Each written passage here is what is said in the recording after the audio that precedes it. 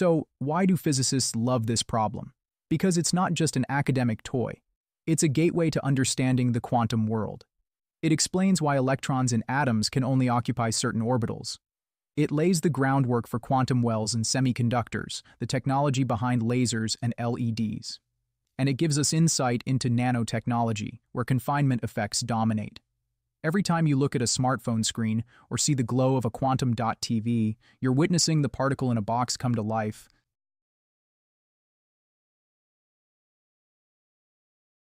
To recap, we imagined an electron trapped in a 1 nanometer box. We used the formula En equals n squared h squared divided by 8 ml squared.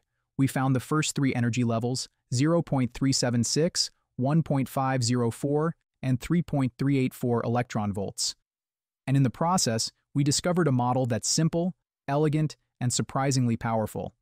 So next time you hear about quantum dots, lasers, or even the mysterious quantum realm, remember, it all starts with something as humble as a particle in a box.